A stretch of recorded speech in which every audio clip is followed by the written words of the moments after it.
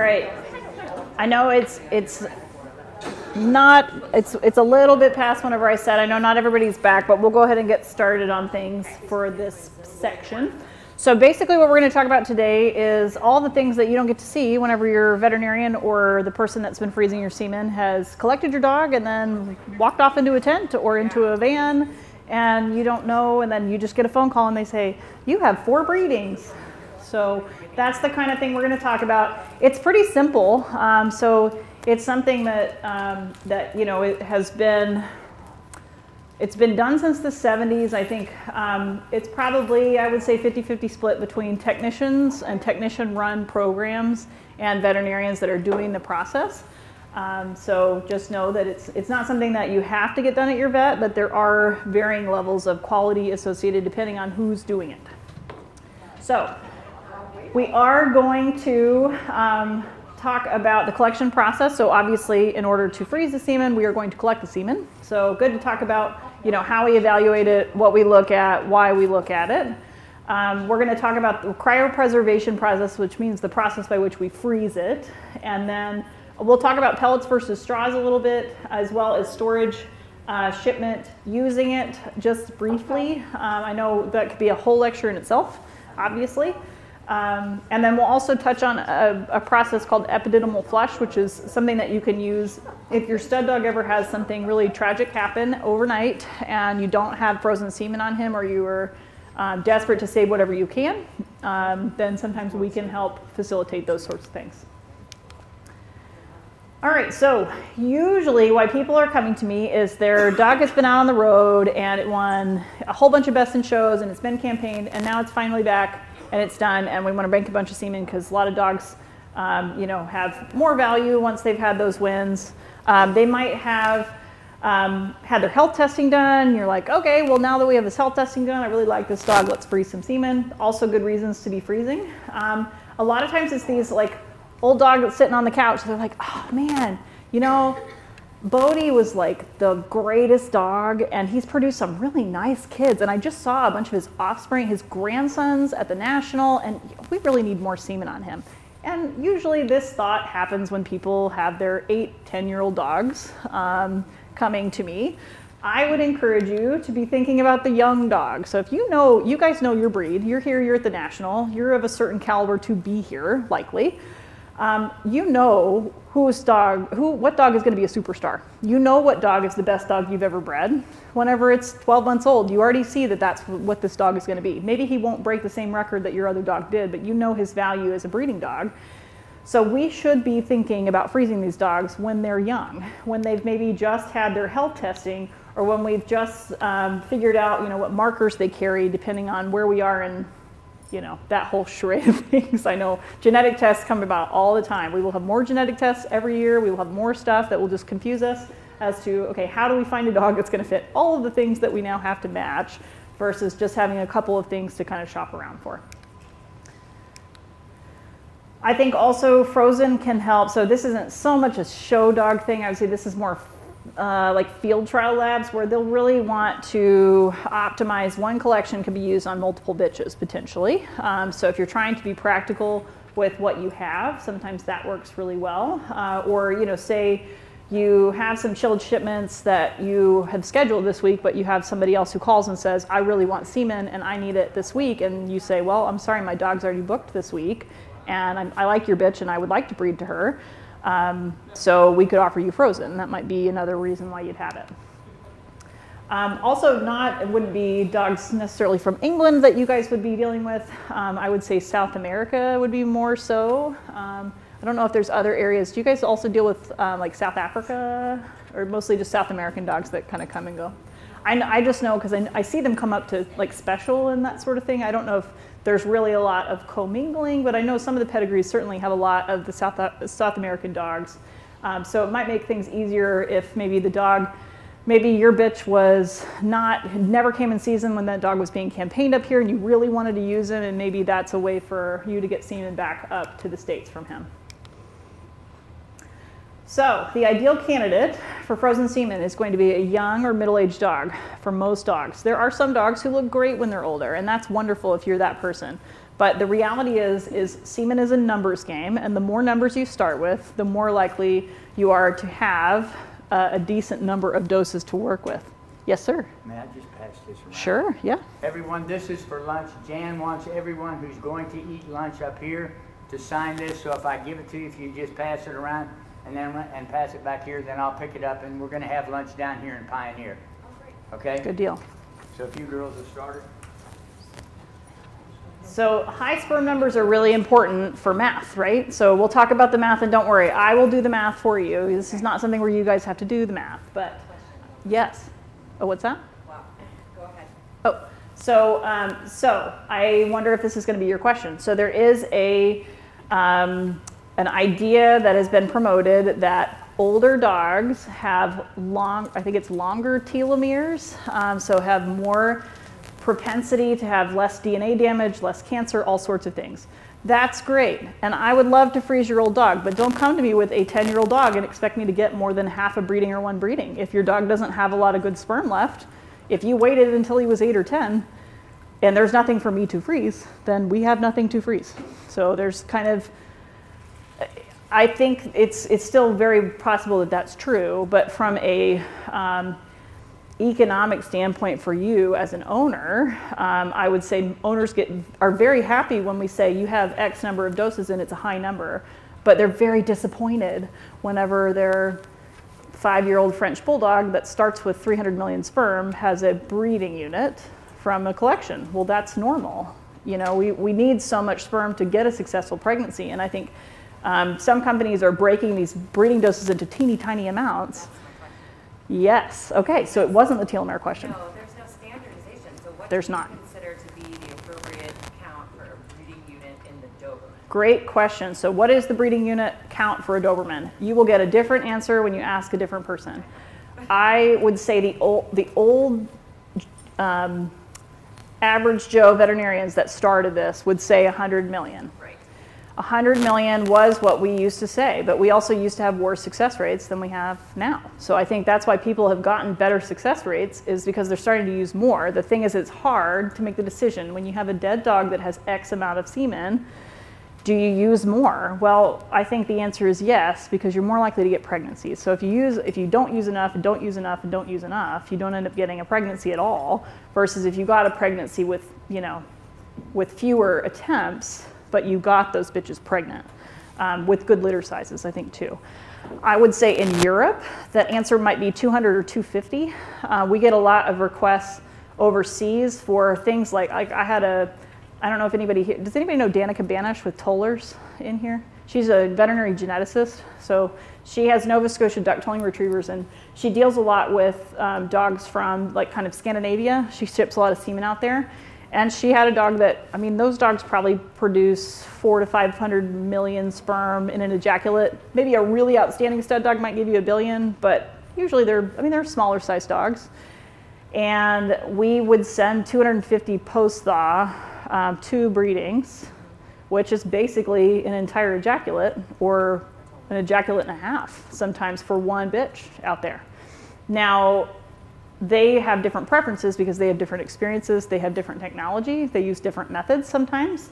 I do think that all plays into it, but we will talk a little bit about that, so we'll go into a little bit more note. But I didn't have a true, like, if you come to me and you have Chihuahuas, I'm going to tell you that 100 million is probably more than sufficient. 50 million might be fine, but we don't really know. Each breed behaves a little different. We don't really know.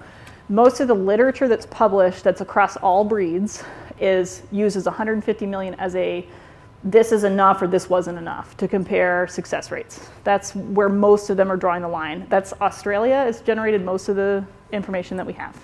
But that 150 million we assume is something like 80%, and it's lower. That is so 150 million progressively modal, morphologically normal. Okay. So they actually, yeah, so most of the studies have actually multiplied all that out. So okay. We'll talk through some of that. So sorry if that went over some of y'all's heads.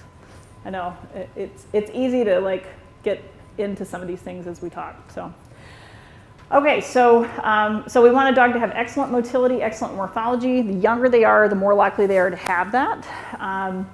And there are some old dogs that no matter how good they look, they just don't like to freeze. So youth helps with motility, it helps with speed. I think younger dogs tend to post-thaw with higher speeds, just in my hands. And certainly we don't want him to have any concurrent health issues. If he does, sometimes it is what it is, and that's why we're collecting him sometimes. But ideally, we don't want him to have any illnesses.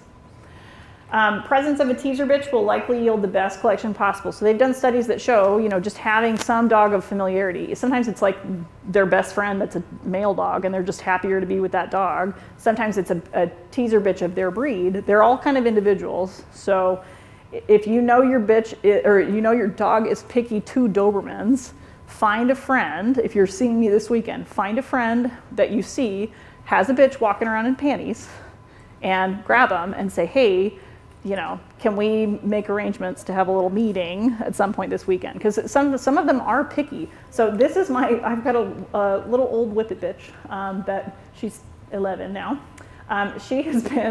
She loves to go to work, and she thinks stud dogs are fun, and she's never been bred, and she just is happy. She's happy to be everywhere. So we usually just dress her up. She cycles, she's still intact, so she cycles periodically, but we usually just dress her up with some fresh pants off of another bitch. And stud dogs don't have a clue, because they smell the pants, and they go, ooh, and she goes, hi, she's cute. So I can tell you, Dr. Backus, who I think she stepped out to try to make arrangements for her presentation. Her stud dog was really akin to whippets. There's lots of boys in Oklahoma and Texas that have decided that whippets are super cute. They are so cute. If your dog is in Best in Show, and that whippet won the group and is also in Best in Show, not this whippet, but a whippet, they don't care what whippet, they don't care what color it is, they just go, oh, it's her. That's fantastic. I keep her regularly brucella tested. We require anybody who is using our bitch to test. Very important for you guys to be serially testing your dogs. I know this is old news. Most of you guys have known this for years, but we still recommend regular testing. We still have reports of entire kennels not in your breed currently that I'm aware of, but I know of a show kennel that was completely euthanized because of a brucella outbreak, and they lost their whole breeding program and their 20 years of work. So it just takes 1 or 2 generations of us to get lazy on it, and then they come back, and then we get lazy again, and it kind of cycles back and forth. I think we're kind of getting back into a more steady pattern where people are testing, but always a good idea. Paperwork-wise, you're bringing registration forms. We can scan your microchip. Usually most clinics can.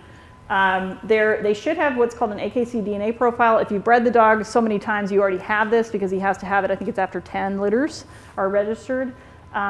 Or if he's a certain age. So if he's a certain age and he's provided a litter, then they want documentation that this really is the dog that produced that litter. That is something that you can find, like the order form on AKC's website. It's really easy to order it. It's a cheek swab. You poke it in their cheek, move it around a little bit, stick it in a little container, and then you mail it off, and they'll read it back to you for, I think, for $50 or something like that, right? It's always got to have a price tag. We like to have images of the dog. I think it gets a little bit silly sometimes because, the average person looking at a bunch of profile shots of Dobermans, will they have a clue who that dog is? No, they will not. But for dogs that have more color patterns, sometimes it is helpful for their identification. Brucella negative testing within 6 months. So we require within 6 months, if you've got a test at a regular clinic and you're planning on freezing, it's easy to have those forwarded to whoever's doing the freezing work for you. But important to remember that brucella is a bacteria. You want to know how we preserve bacteria so that we can use it in a laboratory setting? We freeze it. So it can be frozen in your semen. I actually am currently, I have a bull mastiff bitch that I was offered some really special frozen semen from the 90s, and I am terrified to use it even though he was fertile. I don't know if he's a brucella negative dog, and it makes me panicky because I know too much and I see the bad scenarios. Okay, so collection. This is easy. You guys probably do this yourselves, some of you guys, if you've done side-by-side AIs. So most of us use these plastic sleeves. You might have a vet that likes these latex ones. If you use the latex ones, latex can have a weird reaction with semen. So some dogs, when they're collected in latex, might just have dead sperm because they don't like latex. But most people that I know that use this love them. They just aren't disposable, so you have to clean them, and it's a chore. And it's rare that you have a dog that actually has that reaction. I've seen it once before. This is the conical tube method. I think it is totally a pain. Anybody use these? I should have asked that before I said that, right?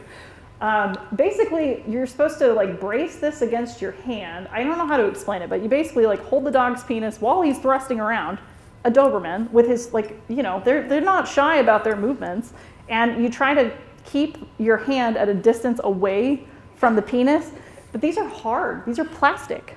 They don't give.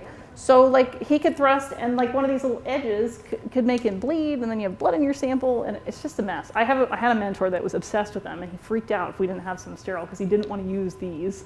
But he liked these because you could fractionate it really easily, and you can. That's the nice thing about it. You switch the cones in between. So first fraction, which is clear, when he's thrusting, is going to be in one. The next one is going to be sperm rich, and then the next one is going to be back to the prostatic clear fraction again.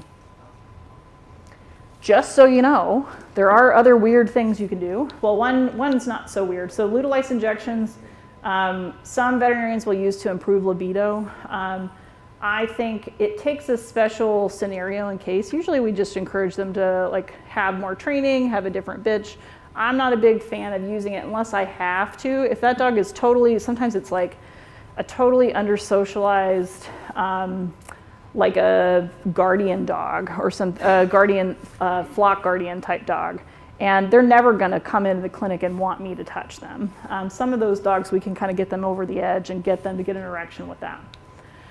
Catheterization, this is basically the same thing we use for cats. So if anybody ever wanted more bar trivia, you collect cats under anesthesia with a tomcat catheter and certain drugs, and then they will release a very small concentrated ejaculate, and then we dilute it and we use it for AI. You can do that with dogs. If you had, again, I had like a special case where you couldn't do it awake. Same thing with electroejaculation. So this is actually a human technology, but it basically overrides the brain. So they're asleep. It's a spinal reflex. So you stimulate the spinal tract kind of in the area where the prostatic nerve endings would kind of go, and then that will stimulate them to ejaculate. Also used for cats. Most practitioners don't have this. I don't actually know where I would send you to have it done. We did a few in California, but it was usually like a dog with a brain tumor or something like that where they didn't have the mentation to go through ejaculating, so we had to do something creative to get it. Now, should we be collecting semen on the 10-year-old dog with the brain tumor? Why didn't you collect your dog that won the breed at the garden 5 times when he was 3 years old? Lots of questions. Yeah, lots of questions. Last thing is epididymal flush. So it is possible, we'll talk a little bit about this at the end, to retrieve a sample by dissecting out the part of the testicle where the sperm would have been housed before that was ejaculated. This would be after neuter or after death, potentially. And this has been, it's not published to have been effective in dogs. It's very commonly practiced in horses. I have had one successful litter with semen that I collected, froze, and then used on a bitch down the line. We just don't have, we haven't been doing it long enough to have much of a number. So I don't know, we don't really know exactly how to use the technology 100% yet. All right, so evaluation. So this is what a normal ejaculate, the fraction should look like. So the first one should be clear, clear. Second one should be cloudy, kind of look like milk, maybe cream if the dog's super concentrated. And then the last fraction should be clear. This is another dog's ejaculate. This is the first part that we got, and then he went to kind of a lighter color, and then lighter, and then he kind of did something else over here. This dog has prostate disease, so you guys might be familiar with this if you've had this breed for a long time. They are, I would say, top 3 breeds to get this problem. Very easily managed with medications, and that's, again, a whole presentation on its own. But I think you know, there's not really much purpose. If we collect your dog and this is what his semen looks like, probably not going to be something that we're going to want to move forward with, regardless of how good the quality looks and how many numbers there are. He's not going to freeze well if he's got a bunch of red blood cells in his ejaculate. All right, motility. So most microscopes, most veterinarians will look between 10 and 40 or owners. So if you've got a scope at home. It kind of depends on what you prefer. So I like 10 because I like to be able to see kind of from a bigger picture. Some people really like 40. I think everything looks high motility on 40. I think everything looks like it's moving because you're just so much closer and it just looks busier. I feel like I get better perspective further away. Some veterinarians will have CASA systems. So these are computers that will help to analyze the sperm. And I just have a little video here to show you. But so the red dots on here are being picked up as sperm that are dead or not moving. Potentially they could be live and just not moving. There's some little squiggly lines which may show up better when it's moving, but those are the trajectories of the sperm. So this technology has a lot of use to it. The thing that's unfortunate is that, so like this guy, that's being called a normal cell. See that guy that's like kind of spinning, flopping around right in there? I mean, some of these are really good. These two are stuck together. They're being counted as somebody. So it's not perfect. What's that? Yeah, right? I know, yeah, he's jumping over something right there. So, and like this guy's not being counted, this guy's not being counted. I mean, there's flaws to the system. So my point with this is everyone loves the little sheets. If you have a vet that has a CASA, they love printing out those little sheets and they've got all the little charts on them and everybody gets excited. Do me a favor, quiz your vet if they even know what the acronyms stand for, because most people don't. I don't even know all the acronyms. I usually look at VAP, that's it, that's the velocity. And it's because I studied it in a resident project. That's the only reason I know. So are we actually using all of this technology to our best interest? Probably not, but we also are relying on this for a lot of things that we need to be relying with our eyes, that we need to like look and say, do I really think that that's what that is? Because if you turn the light up and down on these cameras, the one at Davis, that's a $70,000 machine, you could make the same sample, depending on how much you turn the light up and down, not moving it, keeping it exactly like this. It would pick up the cells different and tell you it was 60% motile or 25% motile, depending on where you had the light. Well, that's not something we can necessarily control. And there were several times that I strongly felt that that was underscoring post-thaws on some of our dogs out there.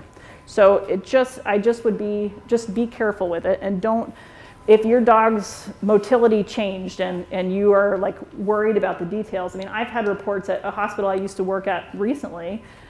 I had a practitioner that said on her report, she had a CASA report that said that they were 90% motile, but then her morphology said that they were 50% hairpin tails, which means they're backwards. So how could that make sense? It didn't. It was an artifact on the morphology, but it needed to be explained as to what was going on. The dog was fine.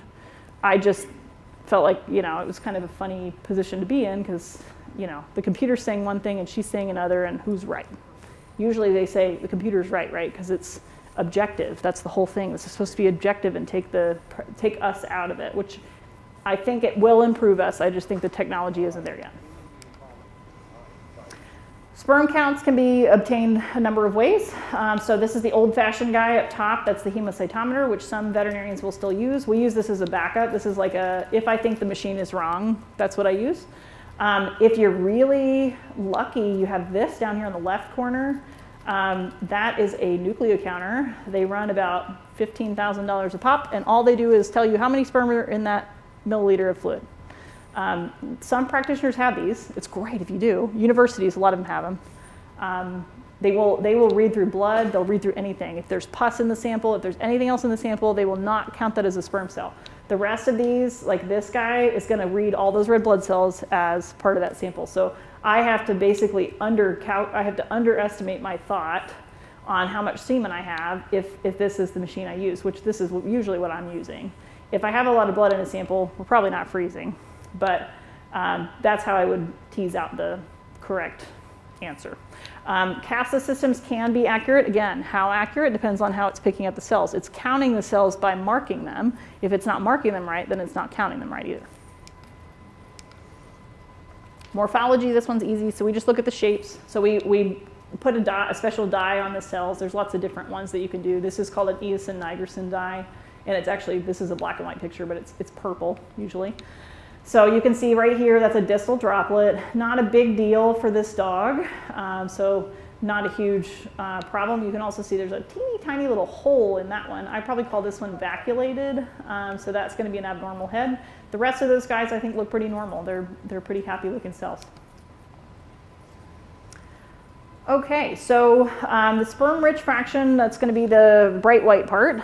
Sometimes we get that kind of segregated off, and it's great whenever we do, because then a lot of times we don't have to centrifuge. But I'd say 9 times out of 10, most dogs are not coordinated enough and thrusting around, and I want to make sure I included everything. So if his first fraction looks clear, usually I will just collect him into the same bag where his first fraction started, as long as it's not like excessive. Like if he had a ton of fluid in that first fraction, then I might try to change my bag in between to try to get as pure a sample as possible.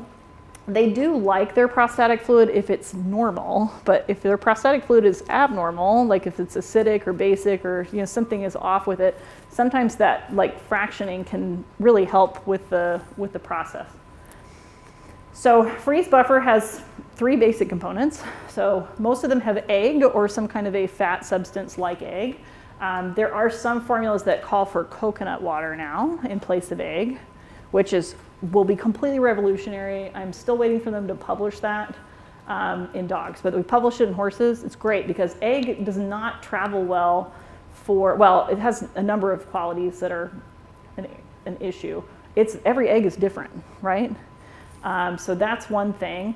Also, eggs are a regulated animal product, so it makes it harder to ship it overseas. It makes it harder to move semen and harder to make it and manage it.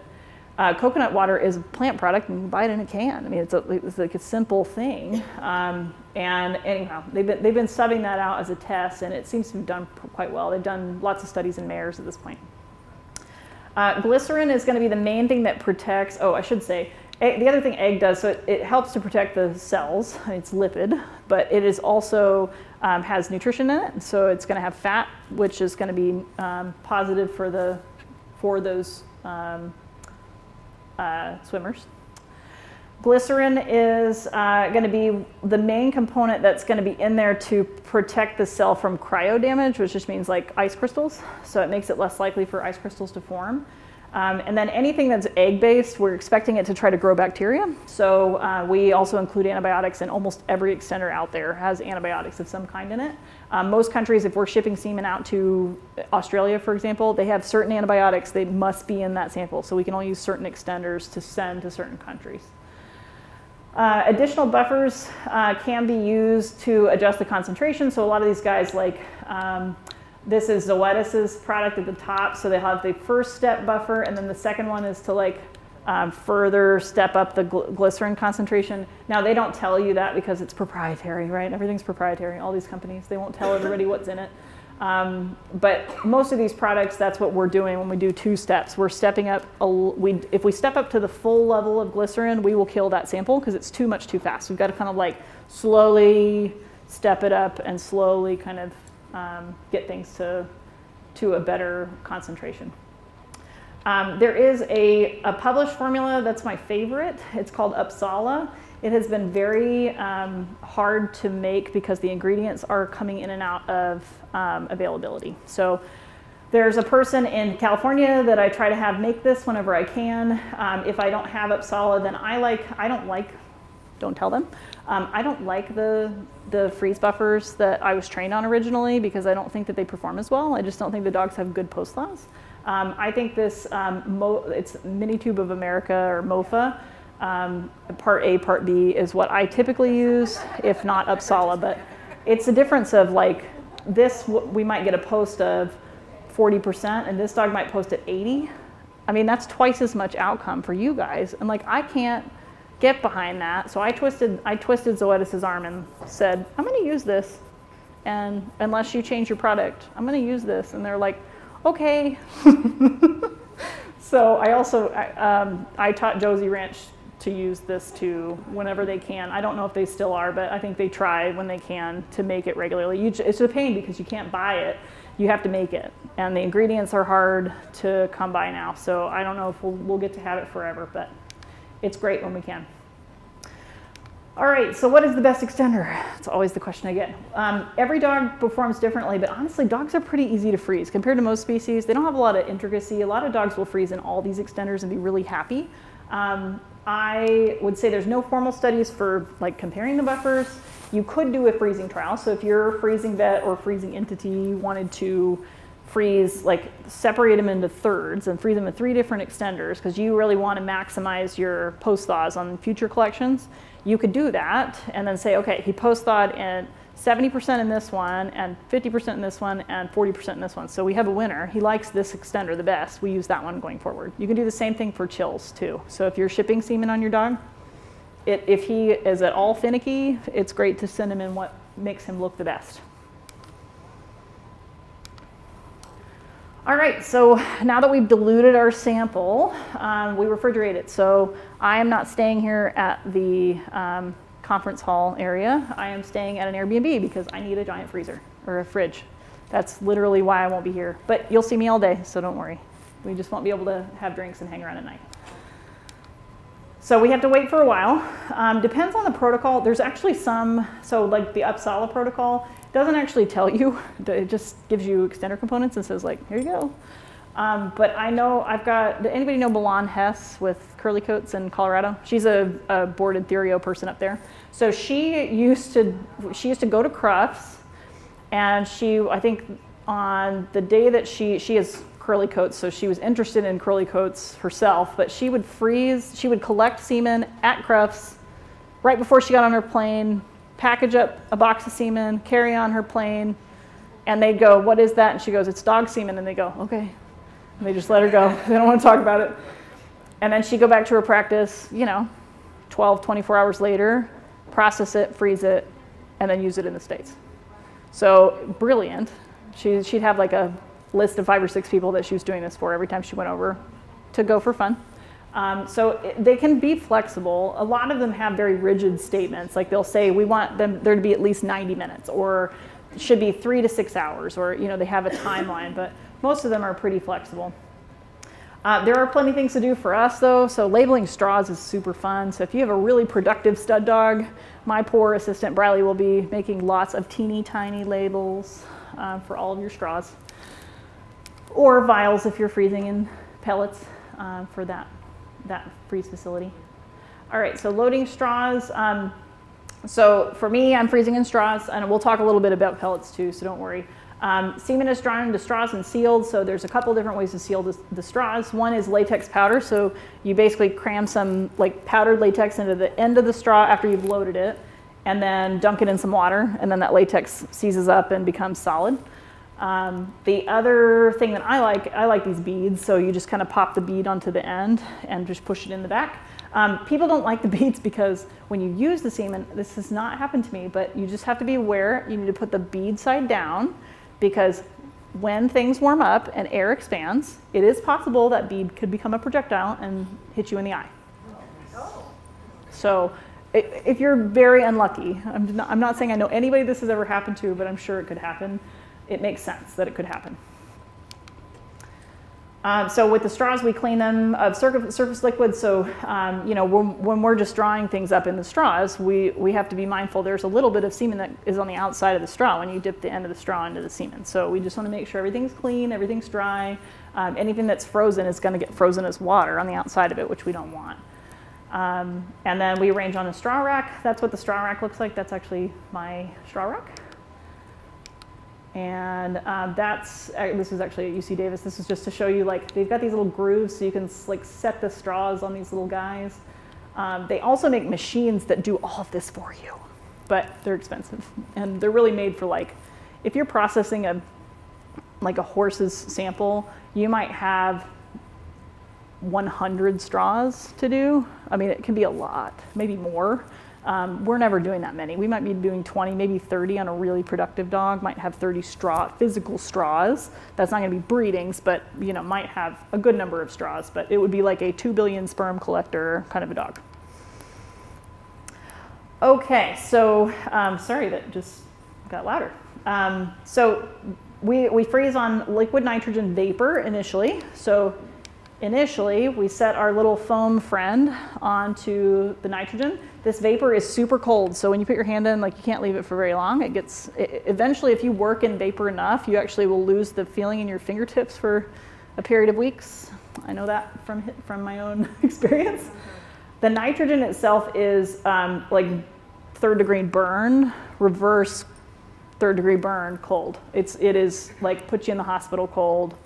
And it is basically, we take this first step, we're letting it come to some temperature that's a little bit lower, and then the second step of the temperature drop is to dunk in the nitrogen.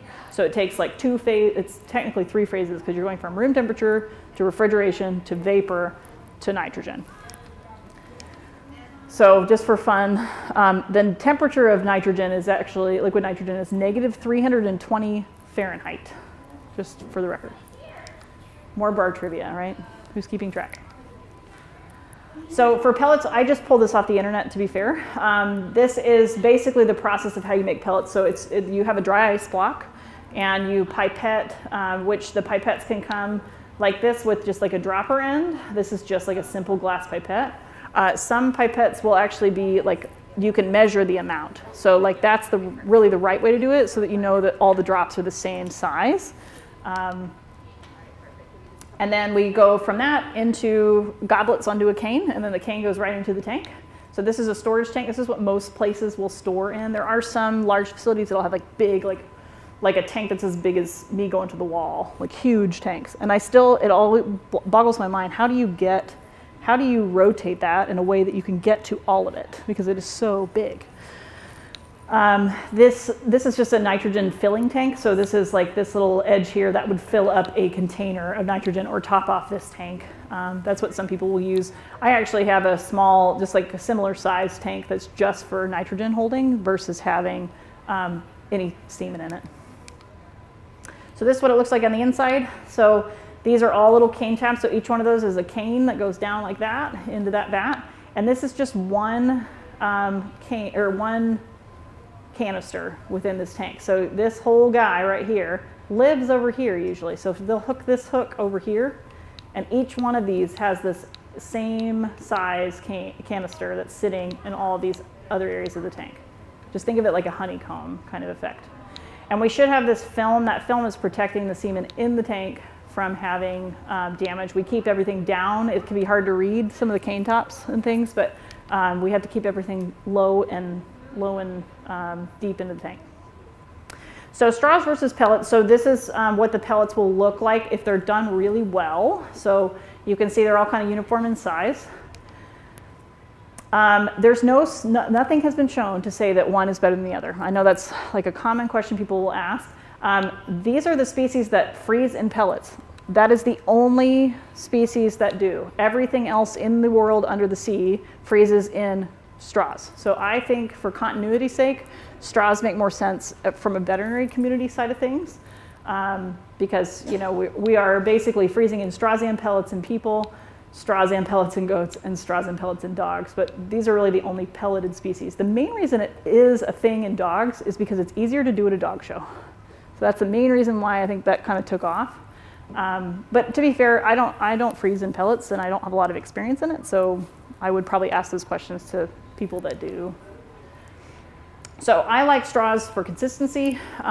They come with their own little wrapper, so they're protected. There's not water contamination risks as much as there are with the pelleted varieties, and I'll explain kind of that. I've got some little arts and crafts things to show you. And then the semen also, I don't know if you guys have seen, the pellets coat the bag. They just coat this. They'll send you these whirl packs that are enormous, and they coat the entire inside of the bag. And I just worry about like how much is actually being lost on the side of the bag. I mean, I guess it's happening either way, but just a thought. And again, more common industry-wide. So anybody a math nerd in here? Anybody love geometry? Great, okay. So we're gonna do geometry really quick. Okay, so this is the volume of a sphere. If you double the radius, you end up with 8 times the original volume. This is an actual sample of semen that I received to analyze so that my owner could better understand how many pellets to use.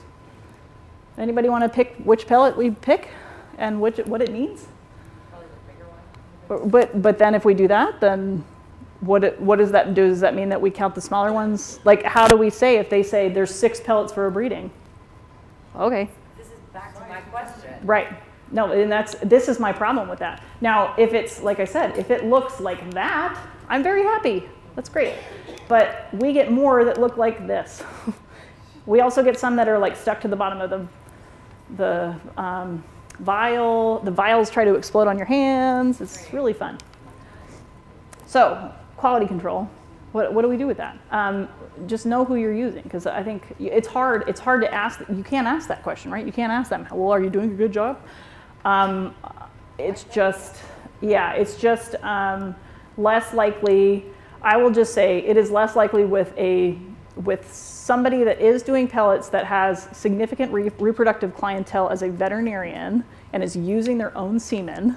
That is the best way to know that you're getting good outcomes, I guess is the best way to say it. So is that what, I've never heard of pellets, so is that what they're calling a vial? Versus Yes. straw? So what they're doing is they're putting, so in theory, they'll put, for a breeding, one breeding, they're going to put the number of pellets that you need for one breeding in that vial. And then we're usually given some kind of extender to dilute it into, usually. Come on. Okay. All right, so we are also told, I don't, but you're supposed to handle anything with liquid nitrogen with these big old gloves, right? So these teeny tiny vials, you see this is a forceps. Good luck trying to open one of those without your bare hands. We usually try to use like paper towel or something because they will sometimes explode from the nitrogen pressure depending on if there's nitrogen in them. So this is my little diorama.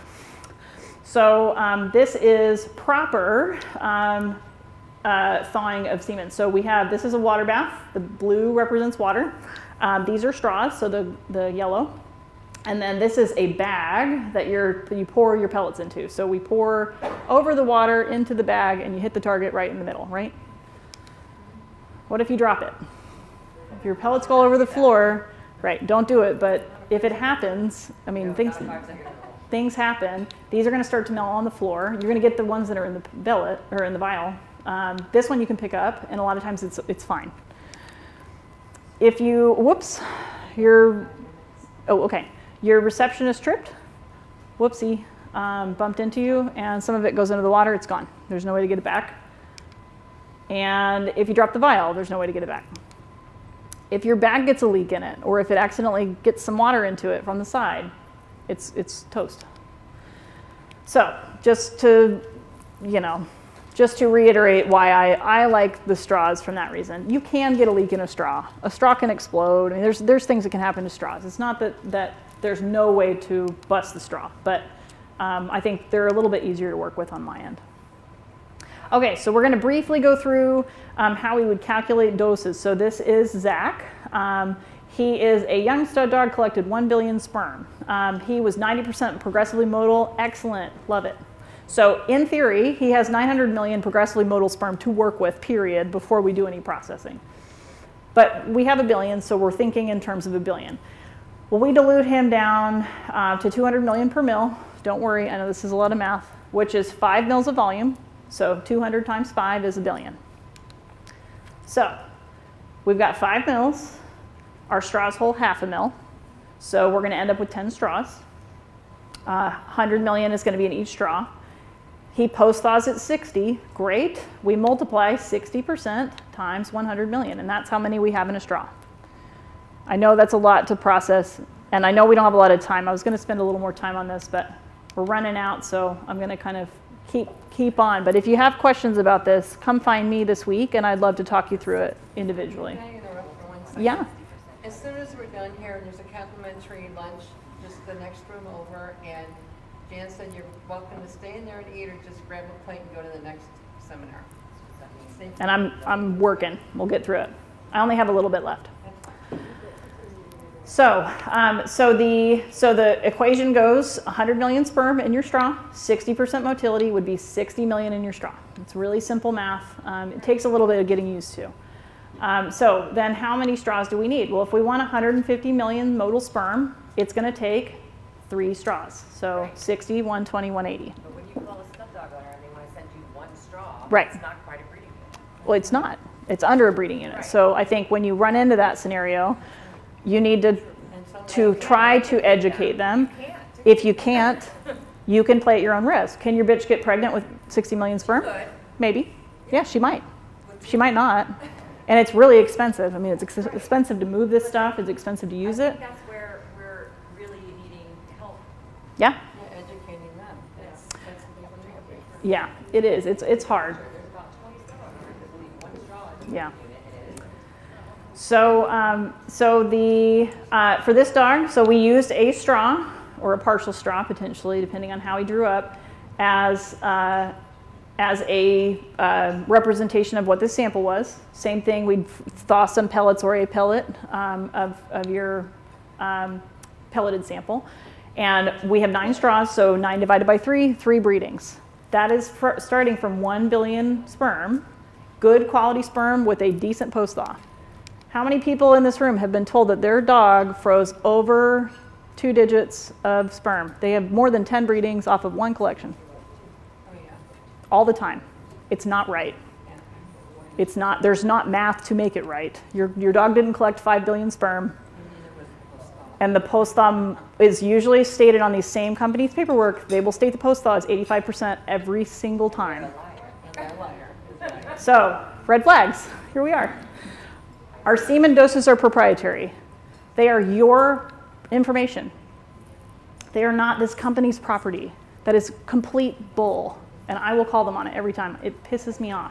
They will send us paperwork and tell us, we don't want to tell you how much we sent because 1 breeding unit we have derived from 50 years of our wonderful experience. So you don't even know. Right. So I tell owners from these types of places that state this type of thing on their paperwork, send me 3 for 1 unit. That's what I need to use. And you as a stud dog owner, Are going to say, well, they told me. you were charged for 15 units. You were back charged $1,200 on your credit card, don't you know? For all these extra units that you didn't get. Just know that that is happening. It is a scam, and it pisses me off. This is why I am freezing at dog shows, because I'm so sick of having this conversation. It's like beating my head against a wall. And you guys all get it. I know it's not the owners that don't know. It's just so devastating when that was all you froze because you thought you had 15 breedings on your dog. But you don't. You've got maybe 4 or 5. And your dog's semen never has an 85% post-thaw. Maybe 1 dog in 100. Very rare that they would actually look 85% post-thaw. They have to be frozen and brought back to life. They're not going to look like fresh. And be aware of back charging and be aware of shipping charges. So I would say some companies, it is easily $1,000 to move 1 breeding unit. And if you want to move all of your semen, they know you're moving it, and they will upcharge you a bunch of ancillary miscellaneous charges just to inconvenience you and take your money. Yeah, so it's unfortunate, but it's out there. So just be aware, talk to your friends, communicate with each other. We can move on and not have to deal with these people someday. Okay, I'm going to skip some of this stuff. So we can talk at the time, like whenever I'm over at the booth. If you guys have any questions about storage, mostly this is just about Genesis. So there's 2 places you can store if you do freezing with me. One is Genesis, which is in Oklahoma. It can ship out wherever you need it to ship, but I usually recommend Zoetis if you're not from around Oklahoma or Texas. I think it makes more sense to freeze with Zoetis. Especially works great if you're a Zoetis associated vet kind of network. If your vet is already Zoetis associated, that makes it really easy. And I know that was a lot of information and a lot of time. Thank you.